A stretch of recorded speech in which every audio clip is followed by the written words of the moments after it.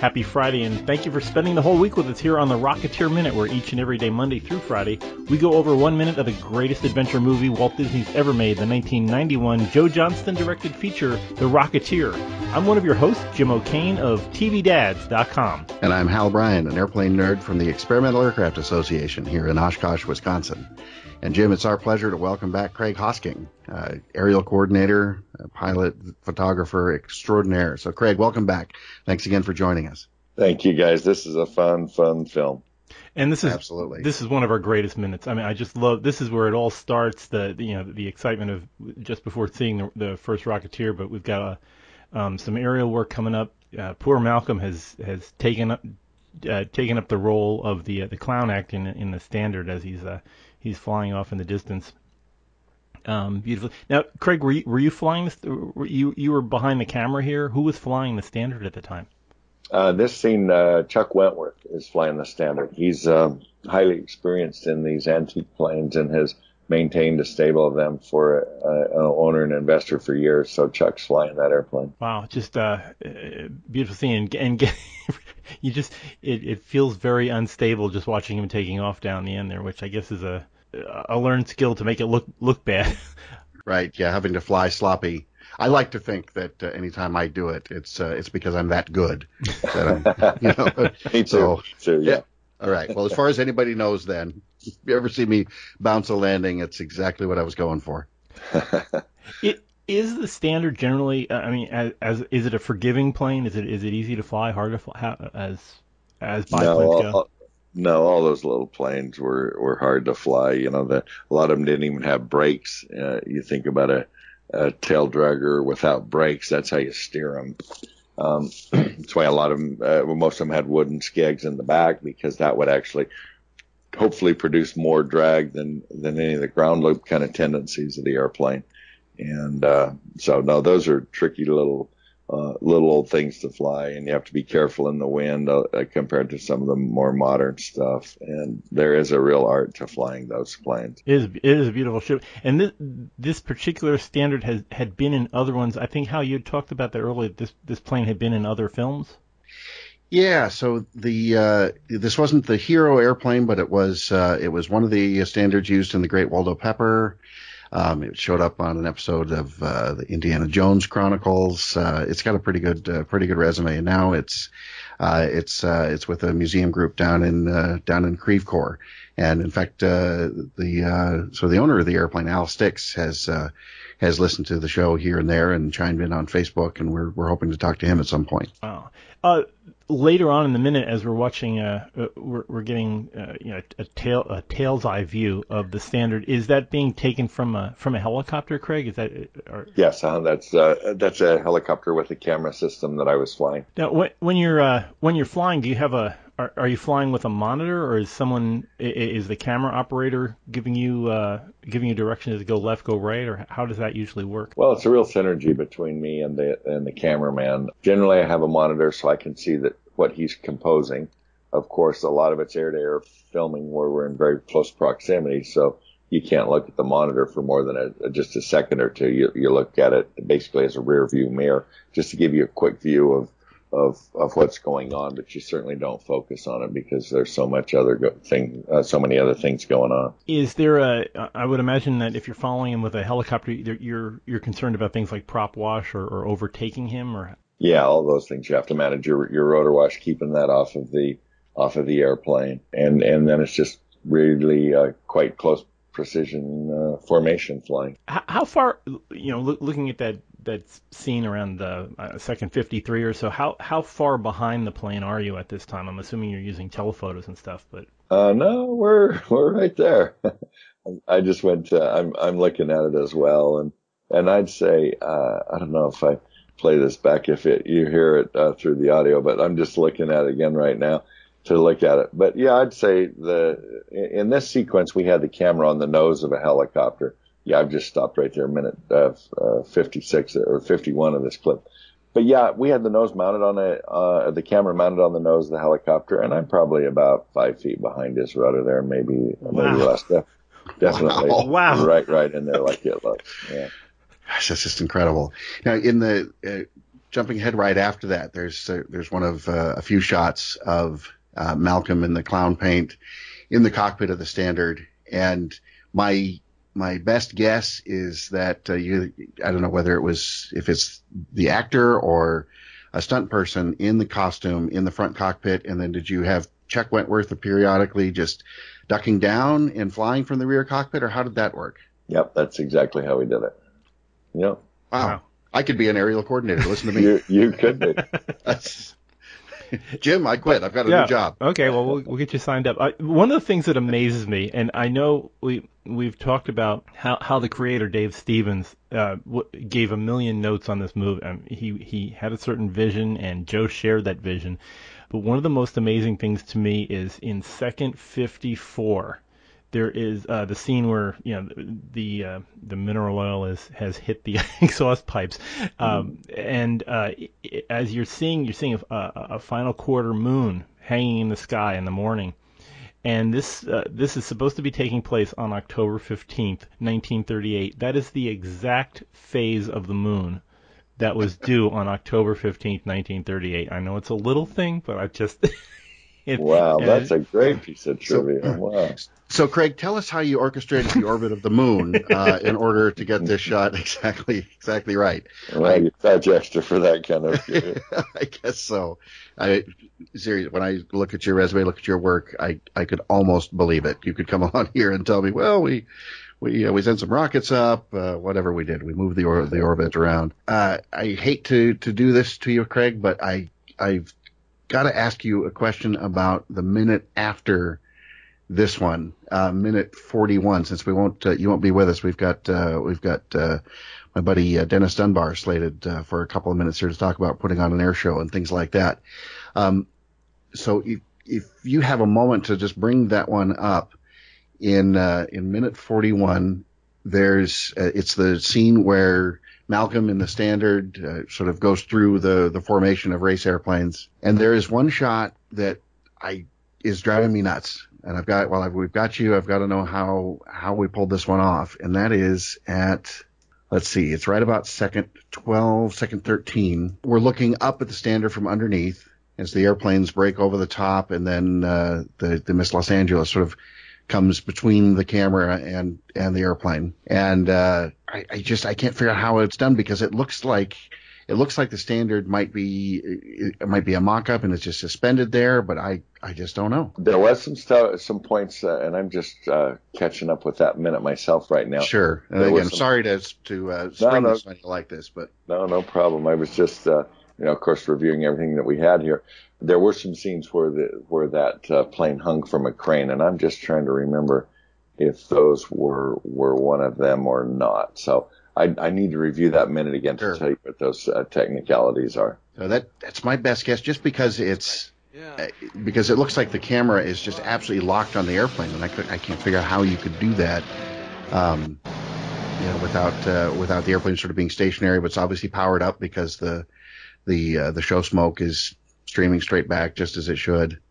But it is a remarkable shot. So I'll look that up. But while I do, let me tell you of an interesting thing that happened in that sequence.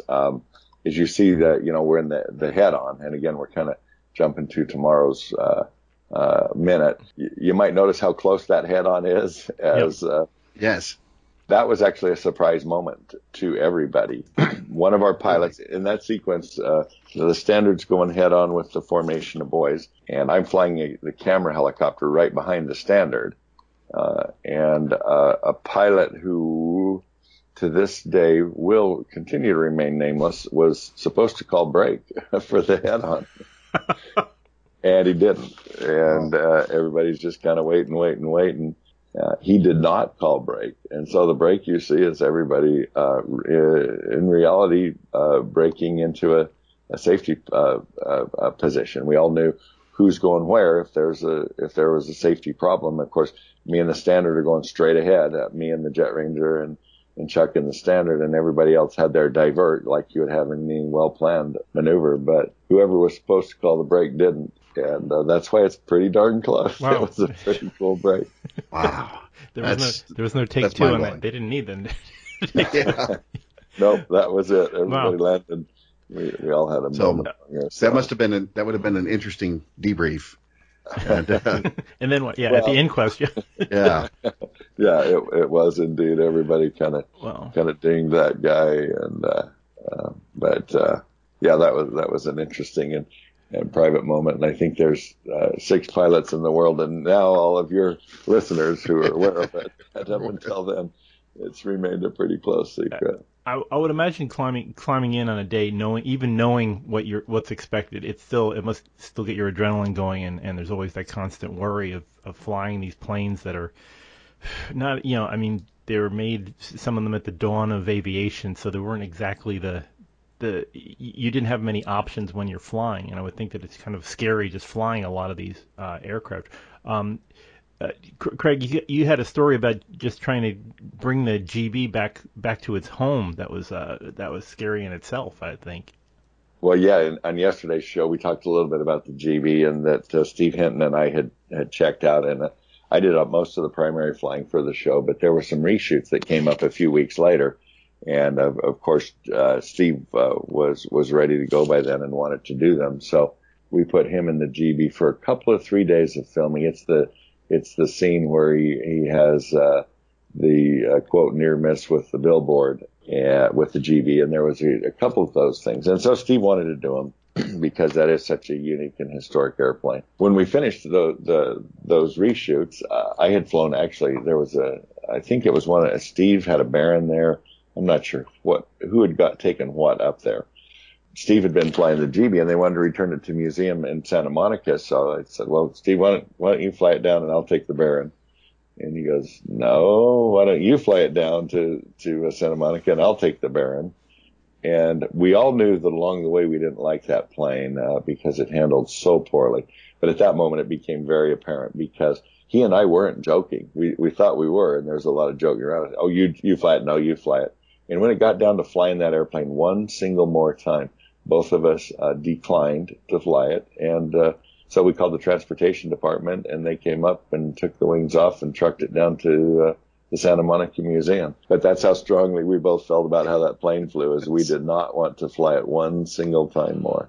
that's amazing. I don't know that I've been fortunate so far. I've never met an airplane that, that on some level I didn't want to fly again, but maybe our our Spirit of St. Louis replica. That's a wildly unstable and interesting airplane to fly. And having flown it once, I've kind of checked that off my list. But who knows? Mm-hmm. I guess I wouldn't say no if the opportunity came around again. But yeah, and I think I'd feel the same about that airplane. I would fly it given the opportunity. But I bet you I'd come away thinking, well, I'm not in a real big hurry to do that again, because probably similar planes, no forward visibility, and probably squirrely as could be. yeah, so the Spirit, of course, a lot slower, and so it'll take you longer to get to the scene of the ground loop. That's right. One of the things that we looked at in an early, I'm sorry we're going on every minute but this minute, but one of the earlier scenes that I'm always fascinated by is the scene where the GB crashes into Wilmer's car, and I know that was done with a model that was hanging from a helicopter. Was that a one take situation? How many times did you have to try that with first losing the landing gear, and then the smash up with the fuel truck? That was done from a series of cranes as well. We had a mock-up that the studio had built, and they pulled the mock-up down from one crane, basically slid from one crane down to another, and then into the ground, and then they pulled it across the ground a little bit. So and they basically and that we talked yesterday's episode about little things you caught us on. There's one piece there that a lot of those who have watched the movie will catch us on, as far as getting the GB into the fuel truck for the explosion. Oh. But yeah, that was a big slide down crane and then pull in once it was on its belly into the truck. There's one other scene. It's a very minor scene when the GB first comes over the bean field and the fellow's in the rumble seat of the car shooting up at the GB. You get Cliff Secord's eye view over the front of the of the GB, and I was thinking you can't really mount a camera on that. So we were assuming that that's some kind of a model that may have been hooked on the front of your helicopter. Do you recall how that shot was made? Sure, that we had a top half of the GB mock-up that was mounted to a frame that we mounted externally to the helicopter. The cameraman would lean out the door as if he were right over the shoulder of the pilot with this half, or not even half, eighth of a piece of the top of a canopy, and we flew that to look like we were looking right out of either the pilot's point of view or just right over his shoulder. I'll try and find, I've got a picture of that somewhere. I'll try and find it, get to you guys in post, but it was a really very, very unique. It was a 3-second scene, but it sold that entire scene that you're watching what's going on in the action below, and I would just imagine it was originally just a frame on a storyboard, but coming up with that was beautiful. It was. And Craig, when you're shooting something like that, so you're flying the helicopter. It's great how we're looking straight across the cowling of the GB, and I'm trying to remember. I'd have to go back and look at the minute if that's an oil pressure gauge that sticks up and out. But it's almost like you're using that as sort of a sight to line up on the car to get the shot just right. Forgive my ignorance, do you have a monitor inside the cockpit of the helicopter so you can actually see what the shot looks like? Or would you have it back then? Yeah, we definitely did. We have a lot of mounts that would be on just a nose mount looking straight ahead for a subjective POV kind of a view. I would have a mount for that. A monitor for that. The scene you're talking about, there was also a remote monitor, so we could kind of get it all lined up. But you're more of a techie file than I am, because I can't remember what gauge it was. Well, good. I'm glad I'm not the only one. So at that point, you're kind of like the assistant director. You're calling the shots there, or would Joe have had any input on that at the time? Was he in the helicopter with you, or? Generally not. He would, because of what all's going on in the aircraft, he would be on the ground. Now, today's technology will broadcast microwave video down. They can watch it in the moment. But in this case, film, we would land. He would come over and review the monitor. Review the playback usually in my monitor. And then we'd talk about whether or not we got the shot he wanted. Wow. And again, since we're bouncing around, so for most of that opening sequence, except for the billboard passes, that was you flying the GB. That's right. Yeah, So I think I flew at 28 or 30 flights, something like. Wow. Yeah. So that low pass, the sort of the watch this PV, and then you come down, GB comes down the runway. I think the wheels are less than a foot off the runway. That's you. Yeah, that is amazing. That was pretty low and fast. That's one of my just favorite sort of fly past scenes of all time. It's just, you're just tucked in so perfect. I envy that. Well, thank you. That was fun. And even, I know that you have no view when you're taxiing, you're pretty much obscured when you're flying down the runway there on level flight, aren't you? I mean, the GB offers very little view past you can't see past the props pretty much for most of it. Yeah, that's correct. It's pretty bad. So yeah, for something like that, I had the grandstands on one field of view to the side, and other visual cues that you pick up along the way. You do a kind of an S turn down the course you're going to fly, and see what you can pick up to see. But it is a challenge, no doubt. Yeah, I would think you'd be checking the barometer every 10 minutes to make sure that altimeter is just right. Yeah. I'm sorry, I keep looking at this film. I know, it's so distracting. And I'm sitting here, quietly worried, Jim. I don't think the Granville brothers are going to be willing to sponsor the Rocketeer Minute. No, so I think we're losing GB as a sponsor. Yeah. But that's okay. It's journalistic integrity around here. Yeah, they make a plane even stunt pilots are afraid to fly. Yeah, but what they were trying to do, they did, and that was they made a fast airplane, and they did. And they were built for one reason, and that was just to go fast. Now, again, Craig, as we've skipped around a little bit, but trying to sorry, but exploit you while we have you. In a few minutes after these segments, and we talked about this a little bit offline, or maybe touched on it in yesterday's episode. There's aerial stuff with the Standard and a stuntman in a Rocketeer costume. And there's one shot in particular where the Rocketeer slides off the fuselage of the Standard and falls just right up off the tail section there. Wow. That was a rig. Was that carried under a helicopter, or how was that one shot? Yeah, we basically built the back half of the Standard, and we had a tearaway rudder, a portion of the rudder that was tearaway, and then after, later in the sequence, we actually flew it with the minimal rudder. We'd taken a big chunk of the rudder off of the real plane, as well as this prop that we built.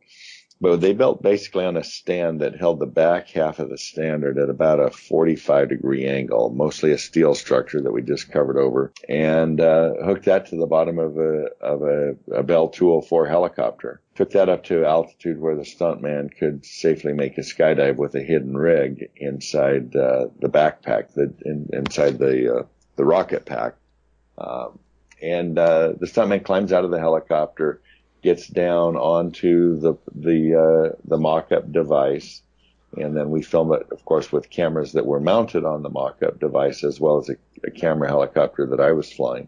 He slides off and he tears off the rudder and falls. And then in the scene, he falls into the cloud. In reality, he just fell into clear air and then deployed his hidden parachute. But yeah, that was a huge rig that we built just for that one little tidbit of a scene. How high? That's such a short segment. How high would that be, like the altitude of a safe drop after that? Oh, generally those guys want to be 2,000 feet at a minimum. A lot of them jump a lot lower for a lot of other reasons.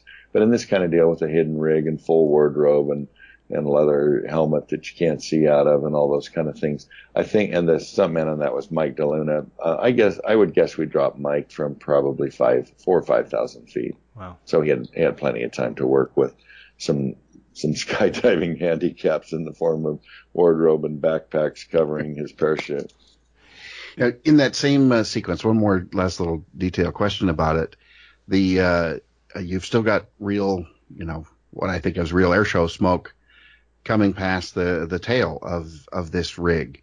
Now, do you have a smoke generator somewhere on the front, and is it just the forward speed of the helicopter that's doing that, or do you have? Because it's going so straight, and there's no hint of rotor wash that I can see. Yeah, that's just a pyrotechnic type of smoke that we were using on that rig, Okay. and rather than the normal mineral oil smoke that we use on regular air show or any kind of combustion engine kind of smoke. Sure. This was a pyrotechnic smoke, and yeah, we just had it mounted at the right place, and we flew the right direction with the helicopter to make it look real. If you have any old pictures of this in your scrapbook, I would love to see. I would love to see a picture of this, because it must have been quite an amazing rig to set up. One of the things I'm always surprised at with this movie is there's no behind the scenes or making of featurette for this film, and I would think was anything being filmed while this was being filmed. Did anybody shoot any making of while it was going on? Well, we knew guys like you would come along and do the making of a decade or two later. Sorry we're late, Craig. Yeah. Just we've had a lot on our plates, but 25 years on, here we are. Who'd you put up in Miss Mabel? Late like. By the way, this minute has my favorite explanation of anything in the movie where the Rocketeer comes in and he said, he hasn't been behind the stick in 25 years. What's he doing up there? And Peavy comes back with, he's trying to save your job, Cliff, but if he drifts into those race lanes, he's going to kill somebody. And it lays it out for the audience who might not know that air shows are not it's not exactly the safest thing if you're driving headlong into a bunch of guys that are traveling at top speed in an air race and not expecting oncoming traffic. Exactly. That is a nice little bit of exposition there. There was speaking of the making of things there. I'm suddenly drawing a blank on the name of it. On YouTube, you can find sort of a grainy video of an old VHS copy of Excitement in the Air. It was a short sort of making of thing, but it's also Billy Campbell. It actually ends up being kind of a nice little promo for different types of general aviation. I'm assuming. Craig, you weren't around for any of that, or would you have been? Does that ring any bells? It doesn't. Not that I can recall, but okay. Fortunately or unfortunately, there's so many memories and shoots in my data bank of memories. I can't tell every one of them, but yeah, basically in those days they just didn't promote behind the scenes like they do now. They'll get as many YouTube and online views of a behind the scenes for a movie as the actual movie itself gets, and so that becomes a valuable tool now for both promoting the movie as well as additional revenue. There was a lot of one of the other things that would probably be a big limiting factor on this is you had to shoot matching daylight sequences. So you were mostly limited to like 8 o'clock in the morning. I don't know what time of year this was shot at, but just trying to keep that morning light going through it. Yeah, that's always an extensive challenge for a director of photography to match light and yeah, it is. And they'll try and, shoot the pretty airplane stuff when you're looking at the sky at a similar time of day. And then they'll shoot the day dialogue where you're not seeing the sky so much throughout the day. But it's challenging to fill the day entirely and still have matching light. Yeah, although I would imagine that if you're shooting upwards, it doesn't really matter what type of, if you're shooting at noon or dawn, it doesn't matter if all you're getting is sky. Correct. Straight up, straight down is no problem. It's when you look horizontal that you notice the shadow length and exactly, the things that we don't want to see that will give away our lighting. What is, I mean, this is like asking what's your favorite kid, but what is your favorite air-based movie? I mean, when you watch it, do you have like at least a top three of when yeah, well, definitely Rocketeer. How can you not? And that's why it's fun to all these years later still be talking about it. It was just epic. Another one that I did that was similar size and scope and dimension is Aviator, Leo DiCaprio and Martin Scorsese in the Howard Hughes story. That also had some huge, big, epic things of this nature, and so that was a ton of fun. And then yesterday's minute we talked about Skyfighters in France, and that was a huge, huge one. Let's see what else. Executive Decision. We going back a lot of years there, but had a bunch of F-14s and a 747. Oh yeah, a great film. You worked on 13 Days as well, right? Yes, Yeah, that one of my favorite films. Great vintage jet aircraft and U-2 work. And just that's one of my go-tos for watching great air film. And it's funny, we just, my wife and I watched that less than a week ago. That was for the first time in ages. And Jim, I think you and I had been talking about it, or it came up in conversation that suddenly you had to grab it off the shelf and put that in. And, Craig, apropos of absolutely nothing, when I was talking to my wife about, about having you on, I mean, she shares my enthusiasm for most of these films, but the one that made her the happiest was the fact, at least according to IMDb, which we don't always trust, you played a part called helicopter pilot in The American President. So it's one of her all-time favorites. Yeah. So on behalf of her, thank you for that. You're welcome. I'll be helicopter pilot anytime they want me to. I have to tell you, there is a podcast called Exploding Helicopters, and all it does is it follows the movies that have helicopters that get hit with missiles. And it's I'm in that a few dozen times, I'm sure.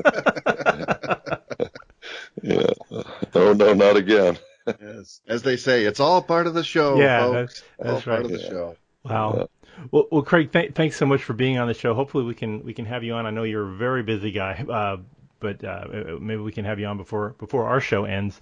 But thanks for helping to make this movie one of, I know it's Hal and mine's favorite, but I think it's a favorite for many folks. And, well, thanks to you guys for having me on. I'm glad we could match schedules, and there's a pretty strong rumor that there's another Rocketeer in the mix. So I don't know if you guys have explored that or not. Yeah, but, we're hoping, and as we're pals with Billy Campbell, we're hoping that he might have, like, the aged mentor scene in somewhere in that movie. So hopefully, I would love it. I love that guy, and Jennifer as well was always right there. Just hard working people who really cared about the product. So. It'll be fun to get us all together for a reunion and maybe make another one. Oh, I love to see it. Yeah, I mean this movie has a lot of heart and it shows in every frame of the show. But And again, I will quietly plead with you to keep us posted as discretion allows, Craig. Well, I will. There was I had a conversation just a few weeks ago, so I think it's a ways away, but it's definitely brewing. very nice. This is good. This is good news and a great way to start the weekend here. Absolutely. But wow, well, thanks. Well, folks who have who want to participate in our conversation we're always available on social media. You can find us at a bunch of different places. Twitter at Rocketeer Minute. You can find us on Facebook, facebook.com/Rocketeer Minute. Find us at the big site, rocketeerminute.com. You can catch up on all the previous episodes. Please, if you're going to subscribe to us, go to iTunes, go to Google Play, search for Rocketeer Minute, and hit the subscribe button. You'll get us delivered hot and fresh every morning. Also, please leave us a great review. The more people read our great reviews, the more people will tune in and find out about stuff like this. And maybe Disney will get some ideas about speeding up the Rocketeer sequel. So we'll see if that happens. But join us here next week as we continue the continuing saga of poor Malcolm up in that standard. So we'll see you here next week on the Rocketeer Minute. Until next time, over and out.